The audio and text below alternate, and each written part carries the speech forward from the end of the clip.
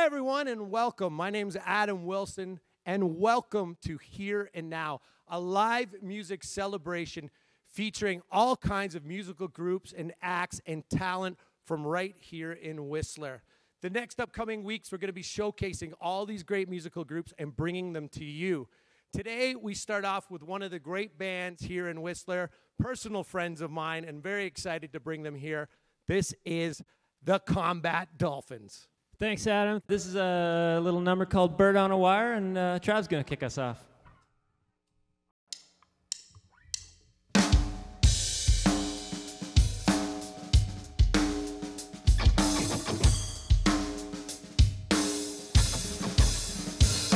Whoa, whoa, oh, oh, whoa, whoa, oh, oh, whoa, whoa, oh, oh, whoa.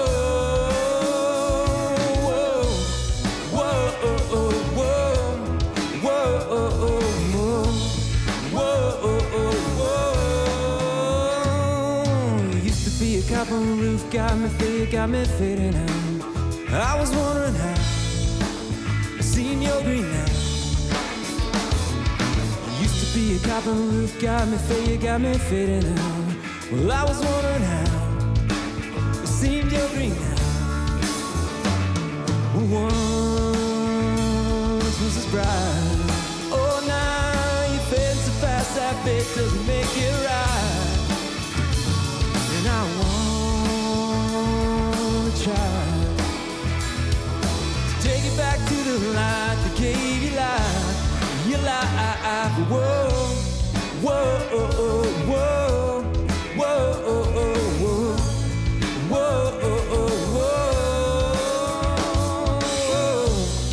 whoa, oh, oh, whoa, whoa, oh, oh, whoa, whoa, oh, oh, whoa.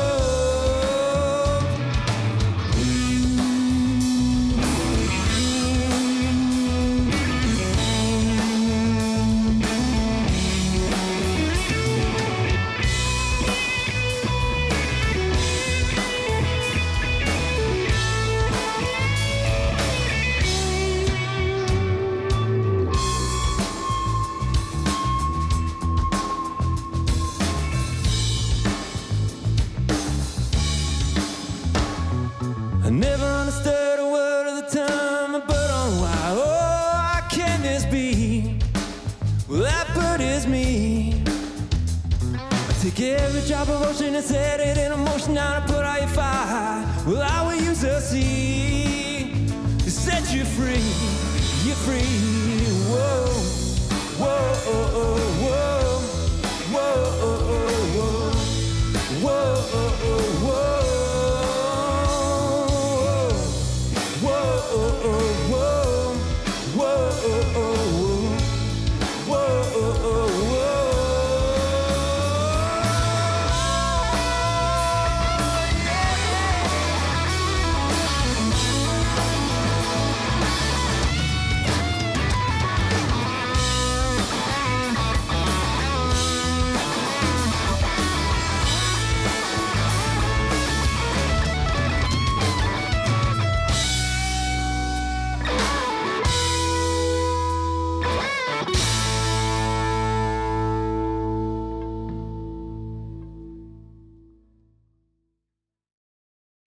This is a song called Comeback. It's a beauty. Travi, let's do it.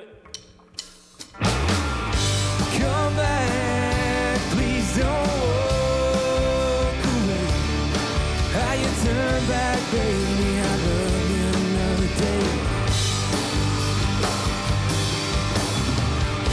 Come back, please don't walk away. How you turn back, baby, I love you another day.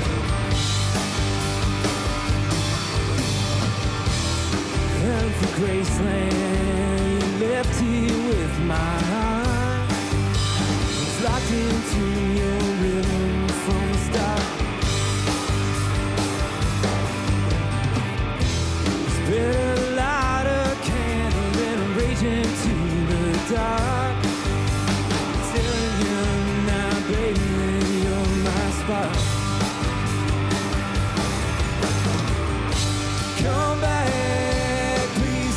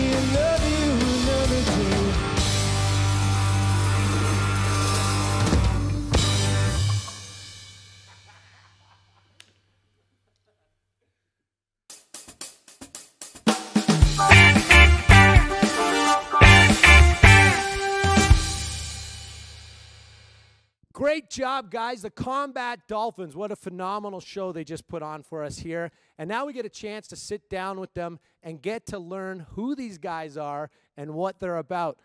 I'm sitting here with Murray, Travis, Julian, and Marcus, the Combat Dolphins. How are you guys? Yeah, really good, Adam. Yeah, we're good. we're Yeah, super man. glad that Arts Whistler picked, the most rock and roll guy in town to interview us, I think. They get the energy. I think you guys were the most rock and roll today. Great show, guys. Great show. I love the songs. All original music you're playing there.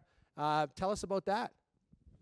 Yeah, well, we definitely play a lot of covers in our bar sets, and I think with the bars being closed and COVID happening, it's a great opportunity for us to kind of refocus our energies on creating our own music, which is a rare thing for us. We're always kind of chasing the next cover tune to play at Merlin's or the Swedish or something. So Well, let's talk about that. You guys were up until the pandemic, which has hit every musician around the world, really. What were you guys up to leading up to the pandemic? Great question. Actually, just before the pandemic shut down Vale Resorts, we were playing at Merlin's. We had a gig that night, and one of the top managers there came up and said, "Hey, just to let you guys know, it's looking like that this might affect us more than we thought. This could be the last gig we'll have in a while, so have fun." And this was at Merlin's, and so we looked at each other and went, "Okay, let's have a good time." And we played the set, and I think we threw in "It's the End of Your World as You Know It." That was we got a good reception from that, and we finished our gig out, packed it up, and the very next day, Vale Resorts shut their doors.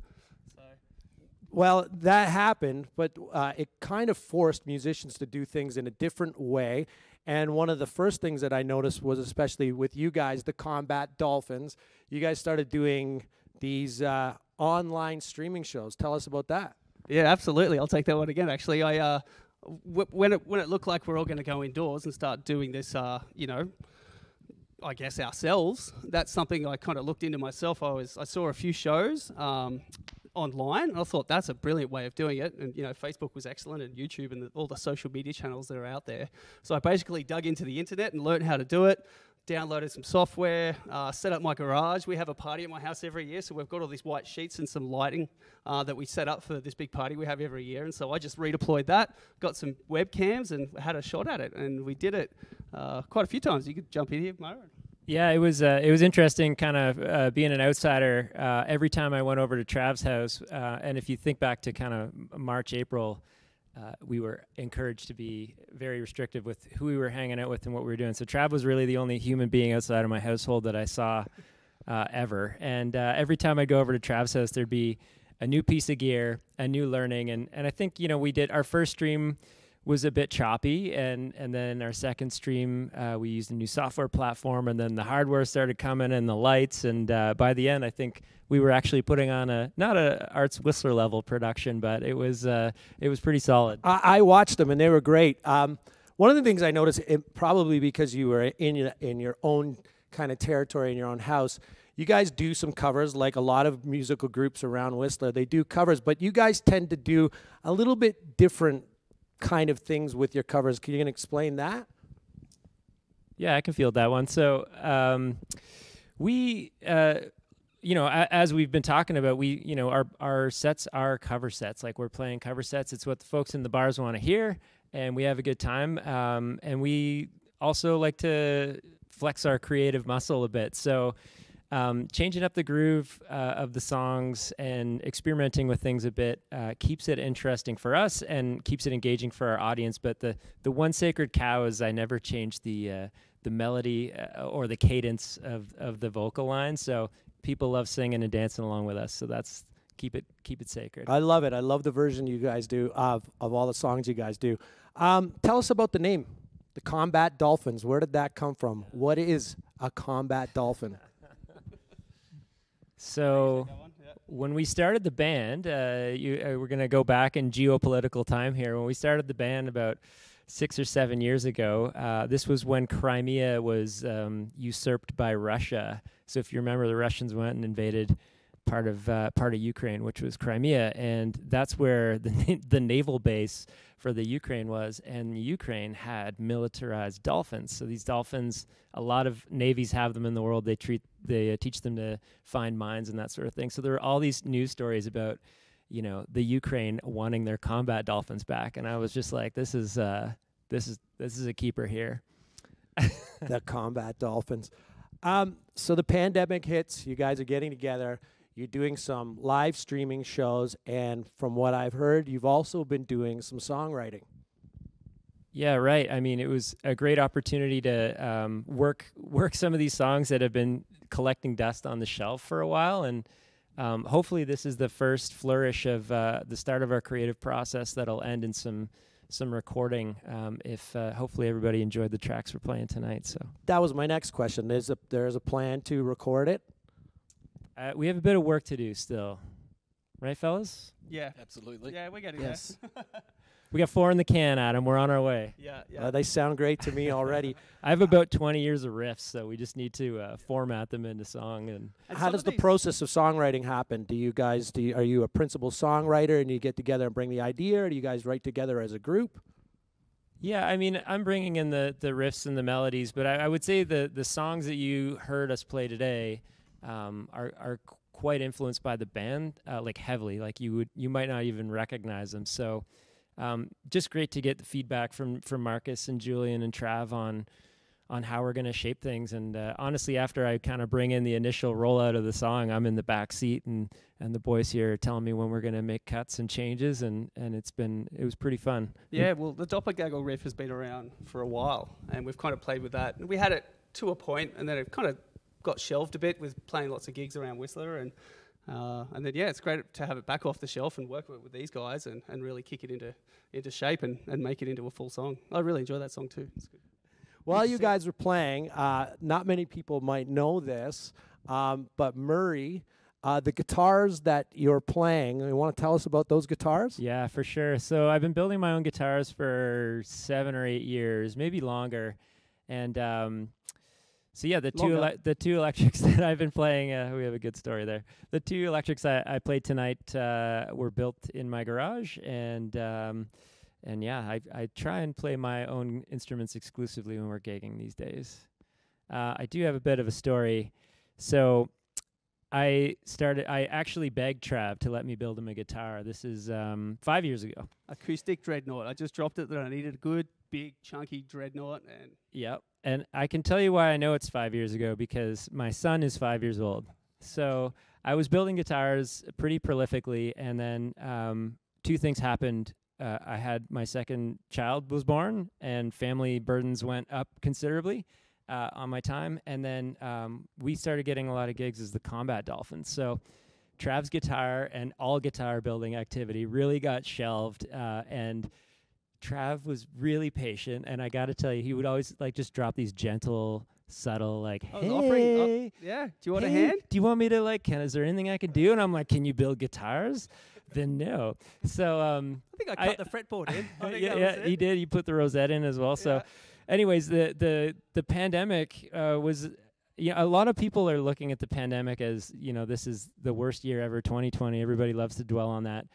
For me, it's been a great year in a number of ways. Like I had time to spend with my family like I've never had before. I've had time to get back into building guitars. We had time to start working out our own music again. So there's been a lot of gifts of time here that I definitely don't take for granted. And I think when all's said and done, I'm going to look back on this year with some fond memories. That's a great positive attitude, and I think as musicians, because we are not working, we have to have that positive attitude and find a way to use that time productively. That was going to lead me into my next question. If 2020 was a song, what would it be called? The Waiting. Nice. The Waiting. Nice. Tom Petty, The Waiting. Jules, you got one? I can't top that. I can't top that at all. I got one. You can't always get what you want, but if you try sometimes, you get what you need. That's a good one. I was going to say it's the end of the world as we know it, but I feel fine. That's right. Let's get a little more personal. And we are going to get to that wheel that's right beside Marcus, which is giving us the mystery question. The wheel of misfortune. But I do like this question. Which bandmate has the most annoying habit? You want to take this one, Murray? I'm good. I might stay out your of this hand one. up. Come on, Jules. Could be me. What would your habit be? Hassling everyone relentlessly, disagreeing as much as humanly possible. But I came into this band, there had to be some checks and balances. It was all weighted this way. It's I true. just had to tug it back a little bit, you know? Yeah, it's true. He's done a good job. He was a disruptive force. Yeah. I would Good. say the number one most annoying habit, which we've now resolved, was we would have people begging us for encores, literally screaming for encores, and Julian would walk off stage and protest. And then we'd start our Who doesn't encore, do and then he'd encores? come back on. And I don't think like we ever really resolved, like, I don't get why you don't want to do the encores, until Julian came back from Australia and he was like, it's because we've already played our best material, right? So this guy, he's a perfectionist. On And quality control. he wants to end on the best possible note. So I think now we've learned that we just need to keep a few extras in the can and anticipate the encores remember better. the last song. Yeah. So we got some stuff coming up. You guys are planning on recording, and eventually I guess you will release that and we will be able to hear these songs in recorded form.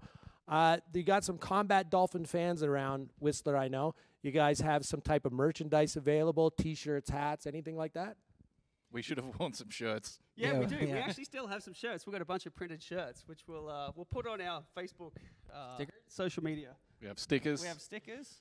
Trucker We had some caps. hats, but the hats, they were popular. People took all the hats. I actually have a few beauty stories, Adam, about the merch. So the first one is our friend Andrew Alito, who will be manning the kit here at the Here and Now Festival no fewer than 3 times. I think maybe 4 times he'll be drumming. He has a habit of texting us from the Reuse It Center a photo of him with a Combat Dolphins shirt that he's found at the Reuse It Center. So he did it not once but twice, and I was like, how much? And he said $5, and I was like, well, that's below our cost, so please bring them back. And then the other time that was just too funny was I was, regular old me walking the village stroll, and a guy walked past me. It was like the summer, and he had the T-shirt and the hat on. And I went up to him, and I'm like, bro, nice shirt, great hat. And he looked at me like I had 3 heads. He was like, who is this crazy guy stopping me in the middle of the stroll that I don't know? And he didn't even give me a chance to explain, like, the Combat Dolphins. I'm from the Combat Dolphins. You are wearing our shirt and our hat. So. And he didn't buy that shirt and hat from you guys, did he? Probably got at the Reuse It Center based on what we've been hearing. And for those of you who don't know, the reuse centers are like our local thrift shop of used goods that we can buy here in And also Whistler. where you can get all your band merchandise. Absolutely. We had a guy that got a shirt for one of our shows, and he would text us on Instagram. He's me in Sicily, he's me in Rome, and he went all the way around Europe and did this tour with just him standing at all these different monuments with the Combat Dolphins T-shirt on, so that was pretty cool. Great stuff, guys. I know these guys personally, and I know that the Combat Dolphins, they work hard, and they can show it, and you can tell by the show today that through this time of lockdown and social distancing and all the other things we're going through, they've been working hard and moving forward, doing all kinds of stuff, making guitars, making music, bringing it right here live to Here and Now through the Arts Whistler. We got one thing left to do, and I think it is spin that wheel to find out what the magical mystery question is. Marcus, spin it hard. Go for it, Marcus. You're the new guy, Grasshopper. Question number 10. Do any of your instruments have names? And if so, why? I think we should go down the line. You want to start, Marcus? Yeah, like half of mine have names, but they're usually like a practical thing. Like that one's black, so that's black. But one of them is, I have one called the Cadillac, and it's because my buddy crashed his Cadillac a while ago, and I built a guitar, and he gave me the little badge, so that's my Cadillac. And then, I don't know if I should say the name of one of them. Probably best not. Yeah, Then. maybe I'll leave that one. That one might remain a mystery unless you see Marcus around town. You can that ask one's him named- personally. That one has something to do with Ry Cooter, though. So. Oh yeah. Yeah. On to the next one. King Julian. Well, I'm not playing any of my own gear these days. He doesn't own any of his own being- instruments. OP, isn't it? Other people's? Yeah, OP. Yeah, I mean, my Fender Jazz is the Jazz. That's about it. It's nothing creative. I want to name that red thing, but that's Murray's, so Big Red. we won't do it. Yeah. Trav, you have a name for your drums? Oh, well, my truck has the same name as my drum kit, which is Rumbles. So. Rumbles. Yeah. Rumbles. That's a good name. Yeah. So it's Stage Rumbles, and I've got Garage Rumbles, so... It's a good name. And now we got Murray and his custom, self-made guitar. This What's one's the name? this one's called Leslie. Leslie. Yeah, it's patterned off a like a 50s Les Paul special, so Leslie seemed appropriate. That is a beautiful guitar. Beautiful Thanks, bud. guitar. And you made that yourself. That is incredible, Murray. Great job. I was just warming up to get my lutherie skills in tune for Trav's guitar. If you want to put an order in, it takes approximately 4.5 years just to get to the finishing status, so... Great job today, guys. Really had a pleasure being a part of this with you guys. Really loved sitting back and hearing Combat Dolphins' original music. Great job. I wish you guys all the best coming up. And if you're around town or you get the chance to look at them on any of the social media platforms, look out for not only Combat Dolphins' original music to come out, but also look forward to some of those live garage live stream shows that we enjoy so much. Thanks very much, guys. Thanks, Thank Adam. you. Thanks, Thank you, Adam. Thanks, Arts Appreciate Whistler. that, man. And Arts Whistler too. This is amazing. There's a lot of people behind the scenes here that have done an amazing a lot of job, and we want to people thank here. each and every one of you. Appreciate Thanks, it. guys. It's nice, Marcus. There it is.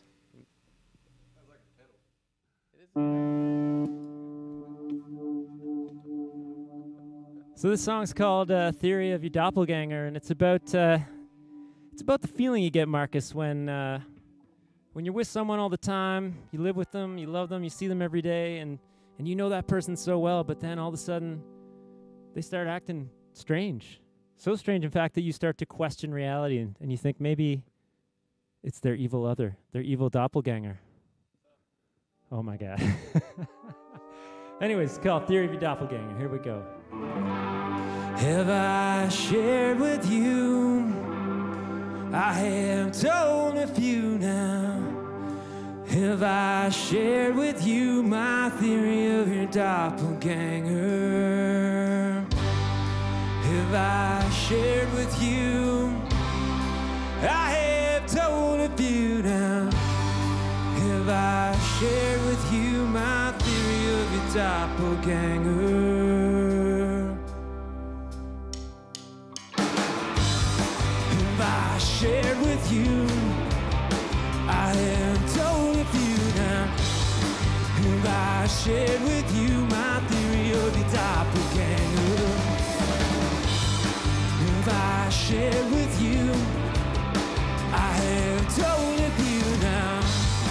Have I shared with you my theory of your doppelganger? I knew the other night when you slipped in a bed, it wasn't you, an imposter. And as I went into the lights, I just couldn't be right. It was weird how we kissed goodnight. Oh, it was weird how we kissed goodnight. Oh, it was weird how we kissed goodnight. It was weird when we kissed goodnight.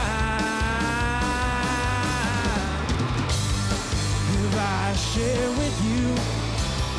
I have told a few. Have I shared with you my theory of your doppelganger? Have I shared with you? I have told a few now. Have I shared with you my theory of your doppelganger?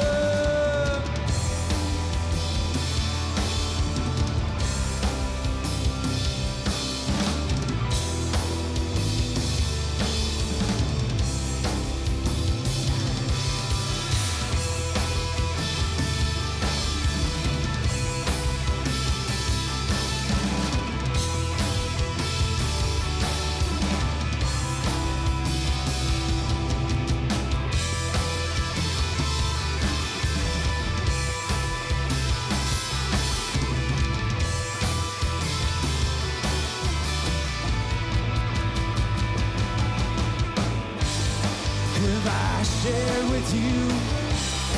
I have told a few now. Have I shared with you my theory of your doppelganger? Have I shared with you? I have told a few. Have I shared with you my theory of your doppelganger?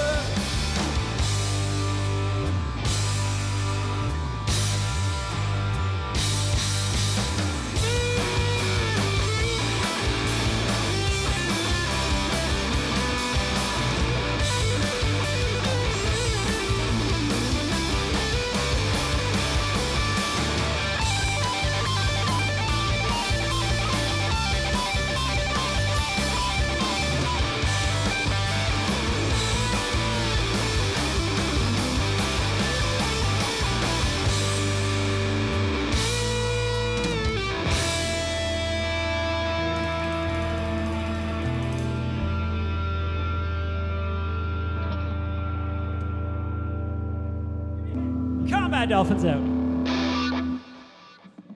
There you go. The Combat Dolphins. Week 1 here is a wrap. Here and Now, brought to you by the Arts Whistler. We're coming back to you live next week, Thursday night at 7 o'clock. The Little Bigs Band will be performing. Can't wait to see you here. Keep rocking, Whistler.